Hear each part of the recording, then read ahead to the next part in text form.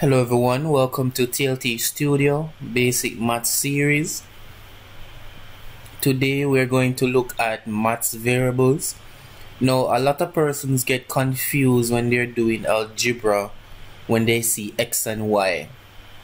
They get confused as to what the letters represent and all of that. Alright, so what we're going to do today is that we're going to clarify that for you. Alright. So a variable is a letter used to act as a placeholder for an unknown number. So when you look on an equation and you see a letter in it, what the letter represents is an unknown number that you don't know that you're supposed to find. Alright, and I'm going to show you with an example in just a bit. Alright, now let us walk through the example that I have. Alright, now say for instance today we own a store, right? And after the store close, we need to find what the total profit we make. Alright, now on a daily basis in the store we sell X amount of goods, right?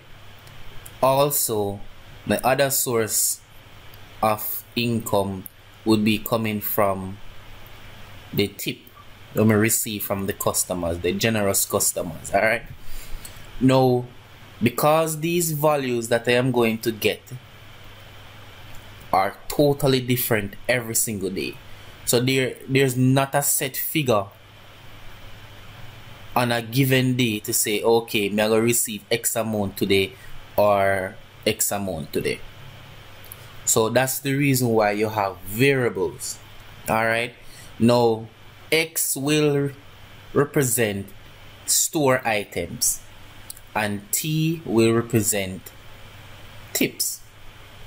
Alright, now what we're going to find is total profit. So this is the equation. So X plus T equal total profit. Now all you're doing is putting in the values for X, putting in the values for T. Alright, which is 10 plus 15 equal 25. Alright, so you understand what these values represent, alright, or better yet what these letters represent. So these letters are variables because the value of the letter can change at any time. Because for instance, what if tomorrow we get $10 instead of 15, right? $10 instead of 15, then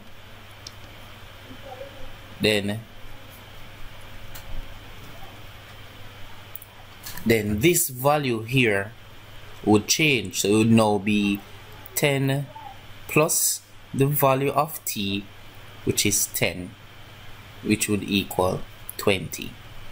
Alright, so that's in a nutshell, that's what it is all about. So let me show you on a more practical equation now. Alright,